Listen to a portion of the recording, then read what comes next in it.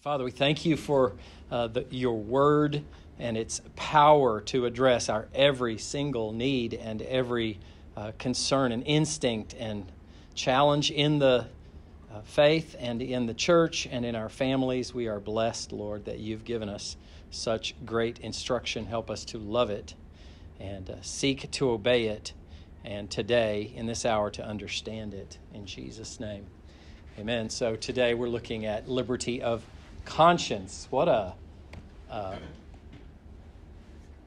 concept. So we, in the first week, quick review, we looked at liberty as defined by the dictionary. And what was that definition? All of the definitions you can find online, all the definitions in the dictionary say what? Liberty is freedom from constraint. No rules, just right. And we know as believers that is bankrupt and can't ever lead us to any. Yet it is the mantra of our age, and it's the message of all pop music, and not all rap music though, Cody. Some of it's godly. I've recently learned. No, that's.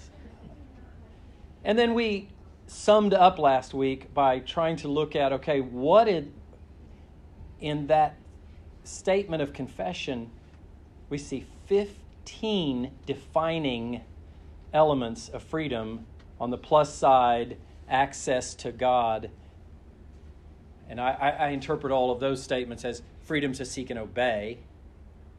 And I interpret all of those on the negative side, freedom from the grip of sin and bondage to sin. So that's a really important foundation, because the question in the heart of every young person and many foolish middle-aged people who haven't learned it is, how shall I use my freedom? In fact, we'll dig into that just a little bit tonight in the men's group, and that's going to be a really fun discussion too. So 21:2. Here's this much shorter than last week confession, thankfully. Who would read that for me? Got it. You're going to have to play along. I'm super distracted with my sewer crisis, so I'm going to need all of your support today. Yeah. Okay. God alone is Lord of the conscience, and He has left it free from human doctrines and commandments that are in any way contrary to His word or not contained in it. So believing such doctrines or obeying such commands out of conscience is a betrayal of true liberty of conscience. Requiring implicit faith for absolute and blind obedience destroys liberty of conscience and reason as well. You'd think believers over time would grow sufficiently to understand what the Scripture teaches about liberty and liberty of conscience. But I find that believers who have been in church for 40 years, many are not any more mature than the believer who just got off of heroin and stumbled into the church. I'm having the wonderful experience of getting to counsel a young meth addict at Life Choices. And this week I had from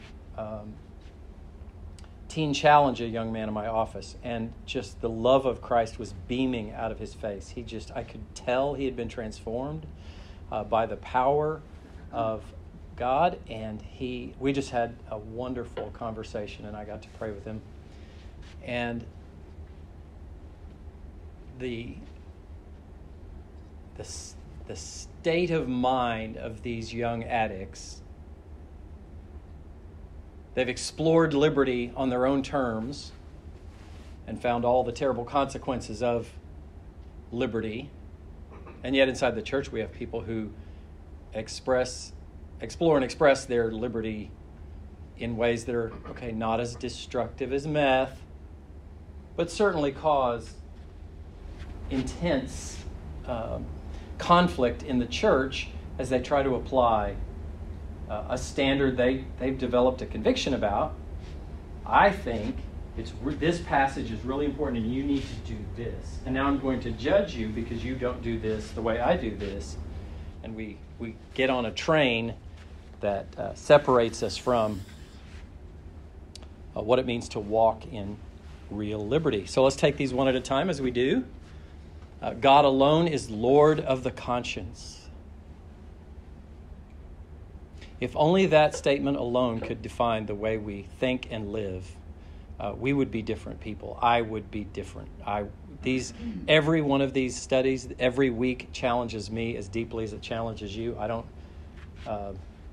ever stand up here or in the pulpit and present something that has not shaken me to my core as I consider how far I am from the truth of Scripture in my framework of convictions. God alone is the Lord of the conscience.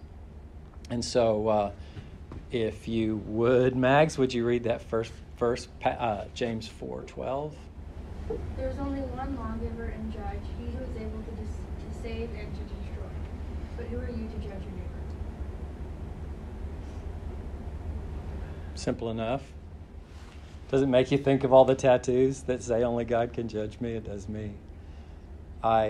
If you Google that, you will find hundreds of them. That is one of the most popular tattoos out there. But what are people thinking when they tattoo that on themselves? What is their conviction? I mean, why do they say it? Is it out of a respect for God's sovereign and righteous judgment over all things, including my choices? Probably not. Yeah, probably not.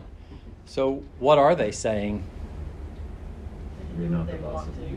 You're not the boss of me. Yeah. Yeah. How dare you judge me? How dare you? Is that a judgment?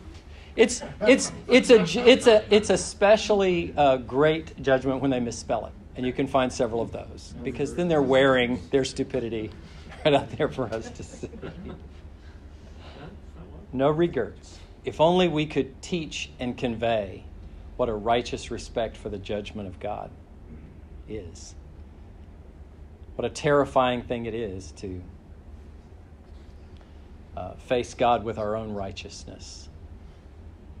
And yet that's our instinct for many of us inside the church. Yes? Is this saying something like, since God made the conscience, he can judge it? And so, yeah, this is talking to the believers. I guess I'm trying to understand from the confession standpoint.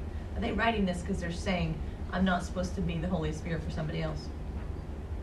Yes, and I believe it's addressing every believer and every church leader, every elder and deacon.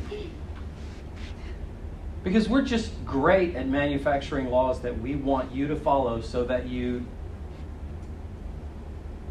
do a better job of supporting everything I want to do.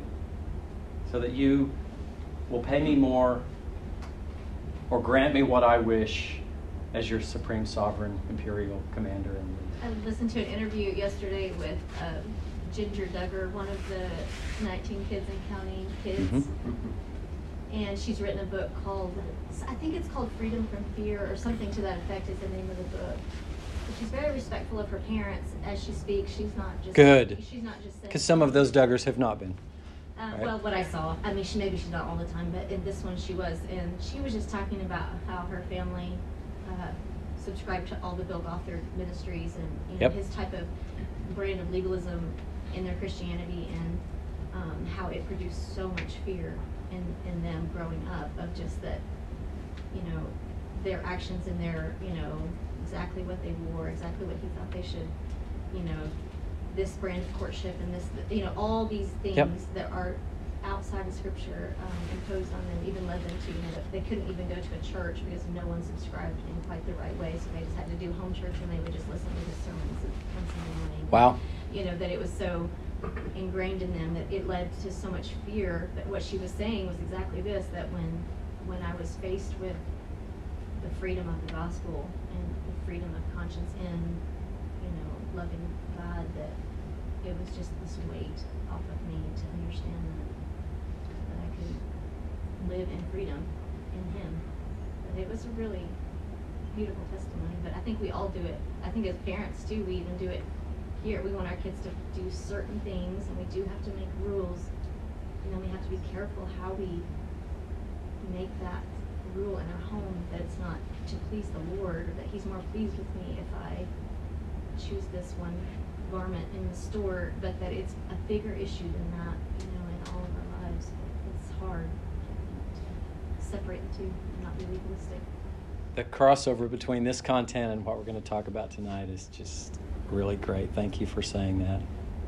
Well, the crossover between this content and what's in the sermon this morning, I'm just thinking. Oh, good. Okay. You guys might be able to go home. You can just go home. No. Okay, How- what can I amend? What can I get out? So I'm just How looking- God wants to speak to us. And we continually marvel over how these connections are made. And we have not talked one time this week about what he's going to speak about or what this lesson was on. And I'm so humbled by seeing God at work all around me in the craziest circumstances and the greatest blessings and weird trash like this morning. He is so good and merciful, and he is at work in my mess, and I'm so grateful for that. Romans 14:4, who are you to pass judgment on the servant of another? It is before his own master that he stands or falls, and he will be upheld, for the Lord is able to make him stand. Isaiah 33:22, for the Lord is our judge, the Lord is our lawgiver, the Lord is our king, and he will save us. I went to revisit your thought, Sherry, which I thought was excellent. I went to some Bill Gothard seminars when I was a teenager. But I didn't, abandon everything I thought previously and stop attending church and read only his books and listen only to his recordings. But I remember gaining some things that changed my life. Like to this young, recently liberated addict who sat in my office on Friday from Teen Challenge. I just started telling him, and I don't even know what motivated it, but I know it was the Lord, because as soon as I said these things, tears just started running down his face, and I could see he was in exactly the same place. And I said that, and if you've already heard my early part of my testimony, forgive me, you're probably sick of it. I grew up so distant from my dad, who was so cold and unloving. I'm not sure I heard him say the words, I love you, till maybe I was 40. He was just so aloof, so broken, so cold. He just could not express affection, and I needed it desperately. And so I just thought he hated me or didn't give a rip if I lived or died. And I remember an awakening, and it came from something I heard Bill Gothard say, which was, on the day that you stop comparing your dad or your broken mother to that ideal in your head, and you start comparing that parent to the example they were given, you can't be liberated. I mean, light bulbs went on for me when I heard that teaching. It changed everything. When I was 18, I asked my dad, so what about your dad? I met him when he was in his coffin. I mean, literally, we drove to a funeral in Texas, and he said, there's your grandpa. Goodbye, Grandpa. That was our relationship. Never spoke of it again. I was 12. Never spoke of it again. Who was he? What does he stand for? What did he achieve in life? What did he do for a living? I didn't know any of that. When I was 18, on my 18th birthday, in fact, he came in my room, swung open the door, said, you need to get up and go to school. I said, why? And I just was in a mood to argue. So we argued for a few minutes about going to school. I'm sure none of you ever argue about stupid stuff with your parents. Never. But I'm a master at it. So if you need some strategies, come see me afterwards, and I can tell you some really stupid things to say that would put you in a bad situation. And I said, hey, I just want to know, what was it with your dad? Why did we meet him in his coffin and you never talk about him? We don't know anything about him. It's not right. It's not fair. Why is there no connection to our past? What's the big secret? Was he a spy? Was he what was it about? And I saw a tear come down his face. First one I'd ever seen in my life. I thought he was born without tear ducts. I was really shocked. And then he told me the story of his alcoholic, abusive father who so savagely abused him and his mother that they moved off and he escaped when he was 15 to get away from this drunken, abusive father. And I'm telling you, Everything I heard Bill Gothard say as a teenager just became alive to me, just on this one topic. Not everything he says, I'm not saying that. But the reality that I had always compared him to Hugh Beaumont, who played Leave It to Beaver's father. You know, this idealized, perfect dad in my brain. That's who I wanted. My dad was none of that, and I was justified in hating him because he was so imperfect until that teaching, that truth, that angle woke me up to, wait, if I compare him to his father, he's a completely different man. This story is very different from the story I told myself growing up. My dad never cheated on my mom. My dad would not touch alcohol for the express reason that he did not want to become an addict, and I think he thought I might. So I'm not going to touch it because he saw the damage that alcohol did in his father's life. That's not suggesting that if you drink alcohol, there's anything wrong. He taught us how to work. He taught every one of us how to be creative, entrepreneurial. He taught us carpentry skills and electrical skills, and he really worked hard and taught all of us to work hard. And I mean, I have a list. I gave this young man sitting in my office 10 things. These are all the virtues of my father, which I couldn't see as long as I was blinded by this stupid picture in my head that wasn't real. So my point is to say that he can liberate us from the falsehoods that we have believed and operated upon and pressed onto other people. And that's a powerful thing to pursue for your own life. That liberty, to be liberated from lies that you have told yourself, that's pretty great. That's pretty sweet. That's pretty wonderful. God alone is the Lord of the conscience. So then, finally, Matthew 10:28, and do not fear those who kill the body, but cannot kill the soul. Rather, fear him who can destroy both body and soul in heaven, in hell. Back to James 4. Only one lawgiver, only one judge. He who is able to save and destroy. And so why do we bounce around calibrating our conscience by every new teacher we hear, and every new influencer we meet, and every new book we read, and every new...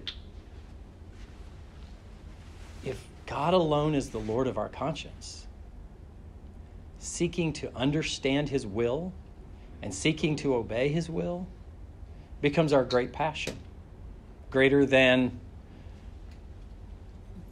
buying our next house, greater than getting our next promotion, greater than completing that degree, greater than every other pursuit. The second statement, and he has left it free from human doctrines and commandments, that they are in any way contrary to his word or not contained in it. What? And he has left it free. What was the first statement? God alone is the Lord of the conscience. And he has left it free from human doctrines and commandments that are in any way contrary to his word or not contained in it. What is he saying? Anybody want to venture a guess? And I'm not looking for an answer I can smack down. I read this and it's challenging. It's a continual question about when you think your conscience is telling you something.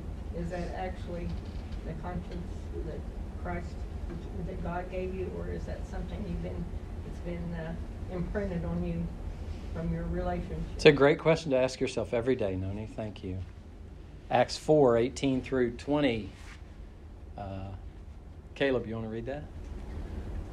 So they called them and charged them not to speak or teach at all. Sorry. You're fine. So you want this coffee here? I'll bring it to you. You might need it. So they called them and charged them not to speak or teach at all in the name of Jesus.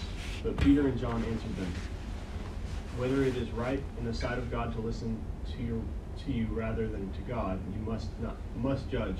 For we cannot but speak of what we have seen and heard. Okay, open to Acts 4 if you have your Bible. And every one of these passages quoting Jesus, we're addressing the scribes and Pharisees and Sadducees. It pains me to see that the biggest enemies to the will and purpose of God in Christ's ministry were religious people. The prostitutes and drug addicts on the streets were not his biggest problem, clearly. Then Peter, in verse 8, filled with the Holy Spirit, said to them, rulers of the people and elders, if we are being examined today concerning a good deed done to a crippled man, we're reasoning Christian duty. 13, and when they saw the boldness of Peter and John, they perceived that they were uneducated common men. They were astonished, and they recognized that they had been with Jesus. Really, that's it? That's what they had? That was their advantage?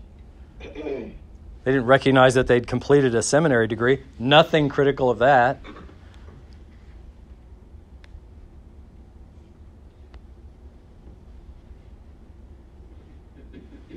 So, verse 18, they called them and charged them not to speak or teach at all in the name of Jesus. The world and plenty of religious idiots will attempt to see you act religiously or dutifully or spiritually or in accordance with church policy or practice, but not in the name of Jesus. Please, not in the name of Jesus. Please don't talk so much about Jesus. We are pressed in the church as much as outside the church to conform our conscience, as you were suggesting, Noni, to standards dreamed up by clever men and women that are not biblical and not honoring to the name of Christ. That's why Paul says in 1 Corinthians 7:23, you were bought with a price. Do not become bondservants of men. Yet what do we have in the modern church exactly as they had in the New Testament church?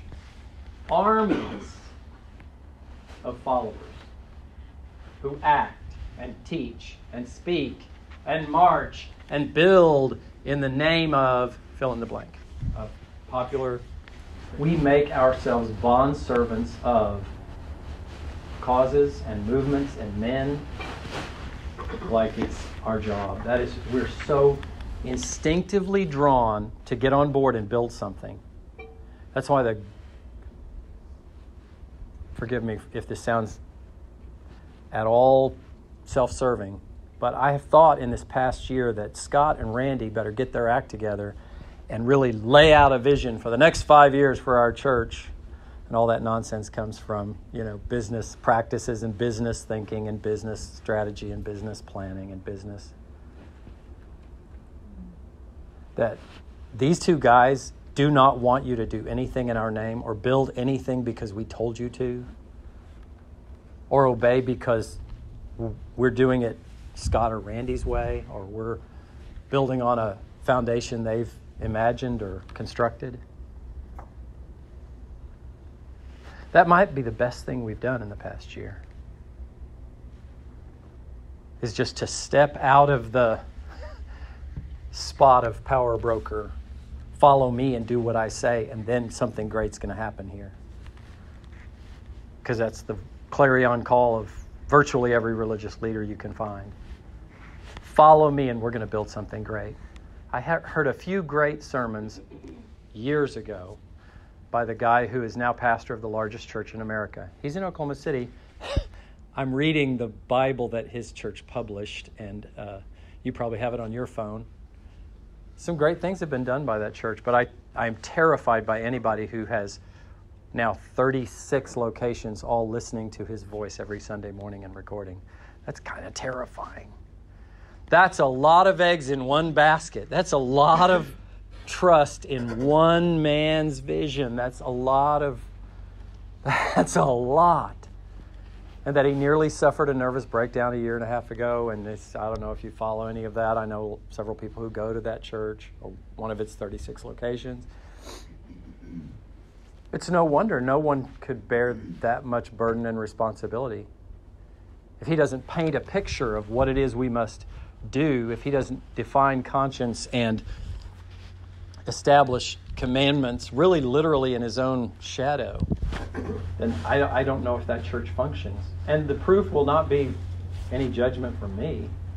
The proof will be if he dies and the church goes right on or is removed or whatever happens. If he's gone and the church misses not one step but moves forward, then he was on the right track. But if he leaves the pulpit, if he retires or dies or whatever, and the whole house of cards collapses, it was a house of cards. But Randy, I think it is both the congregation and the pastor's responsibility to make sure they're not doing this. I grew up in the same thing that the Duggars grew up in, and I'm grateful my parents specifically said, we're not going to be Gothardites. We're not. We're not following him. We're following what the Lord says, and it looks like this is in Scripture, so we're going to do that. Right.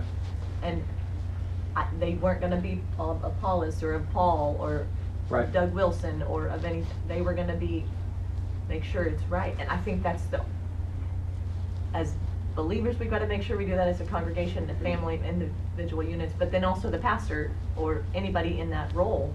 Yeah, you better be making sure that you're not just calling for a following. I love that. The burden is on both of us. It is on both of us. And that is why we're doing a survey. The burden is on you to say, hey, I'm concerned about something Scott preached. Of course, I would use him as my example.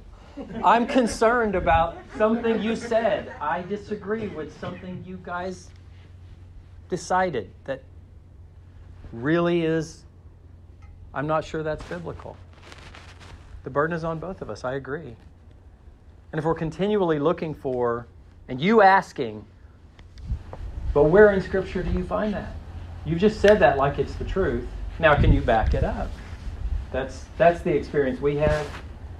Not wanting to. The world is full of people who are bouncing from hating on this preacher and hating on this movement and hating on this church and hating on that guy and that guy, not looking for anything but some sense of superiority because we didn't fall into that trap and we didn't fall into that trap and we didn't fall into that.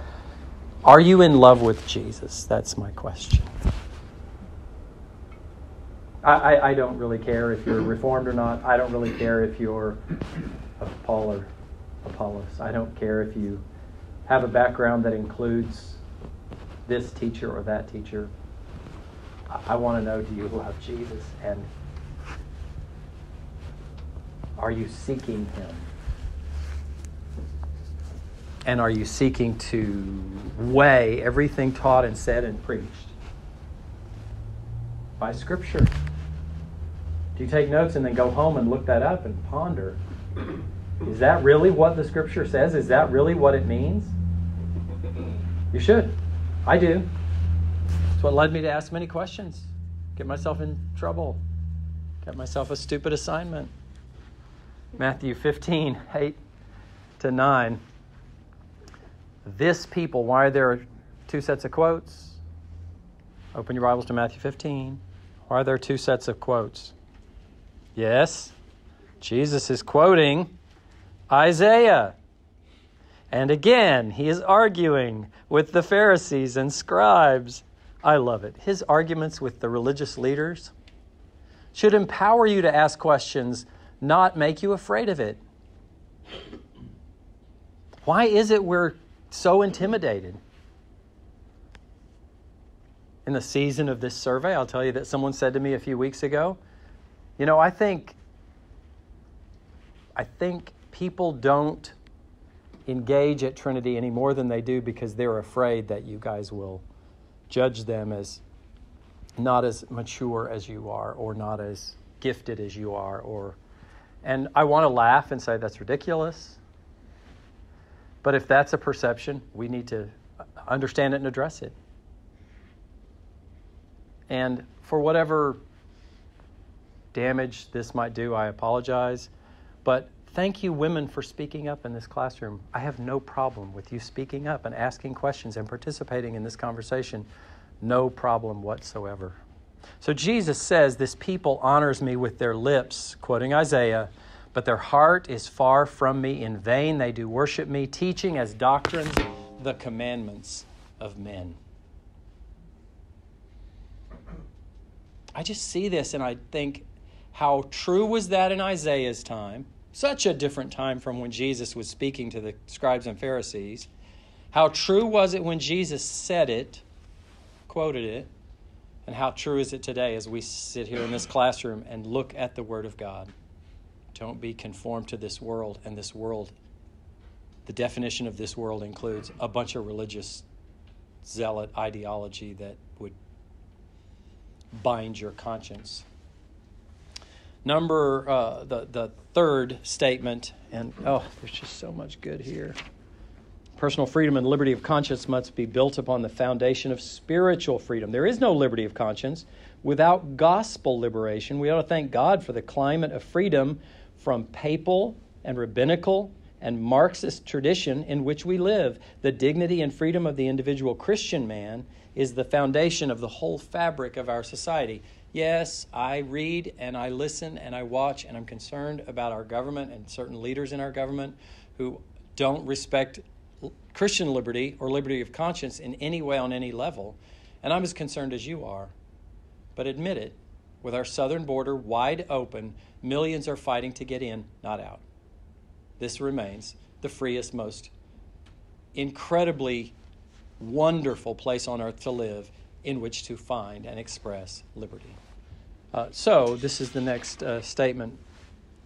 Believing such doctrines or obeying such commands out of conscience is a betrayal of the true liberty of conscience. Again, so believing such doctrines or obeying such commands out of conscience is a betrayal of true liberty of conscience. What is he saying? What are they saying? If you're obedient to a teacher out of conscience, let's see if we can flesh that out. Colossians 2, 20 through 23. Noni, you want to read that? If with Christ you died to the elemental spirits of the world, why, as if you were still alive in the world, do you submit to regulations? Do not handle, do not taste, do not touch, referring to things that all perish as they are used, according to human precepts and teachings. These have indeed an appearance of wisdom in promoting self-made religion and asceticism, and severity to the body, but they are of no value in stopping the indulgence of the flesh. That's a great place to just let that thought linger.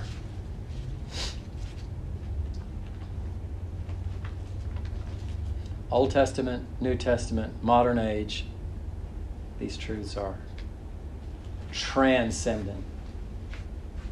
You will be encouraged, or in many circles, much more strongly than that, compelled to be bound to the teachings of men. Do not touch, taste, handle. And so is the call to liberty then the call to live with no boundaries whatsoever and indulge in whatever pleases you? There must be a healthy place for a believer to stand, neither binding his conscience to a man, nor acting with a conscience that can be defined by any whim of himself or his pastor. That's what I'm praying for you as we look at these passages. Yes, sir? This legalism goes back to the garden when God said, don't eat the fruit. And they said, don't eat the fruit, don't look at the fruit, don't touch it, Don't go near the tree. We're going to build a fence around the tree. And they added to God's law. God said, enjoy this, love this, sit under the shade and look at the beauty, enjoy it. Don't eat it. And they said, okay, we're going to take your rule, make a whole bunch of laws around it, still failed. So to defy it or to redefine it is an instinct every one of us has, and we need to be aware of it. Both followers and leaders, we're all inclined to that. Thank you. And you're doing such a good job. Why don't you close us in prayer? Father, thank you for this day. Thank you for bringing us together. Thank you for this church and our desired willingness to seek after you, to love you, and to find enjoyment in you. And I ask that you make us aware of that legalism, those rules that we put in place, not to love you, but to love ourselves. To give us that freedom to seek you in all that we do. Lord, thank you for the Holy Spirit that gives us a conscience and directs us in how we live and work and play. I just ask that we continue to look to you for that wisdom and that guidance, and not the enemy. Give us you provided to dig into that is sufficient for our life and our guidance. Thank you for leadership in this church, willingness to seek after you and to lead us that way. Amen. See you out there. 9 minutes. Let's go.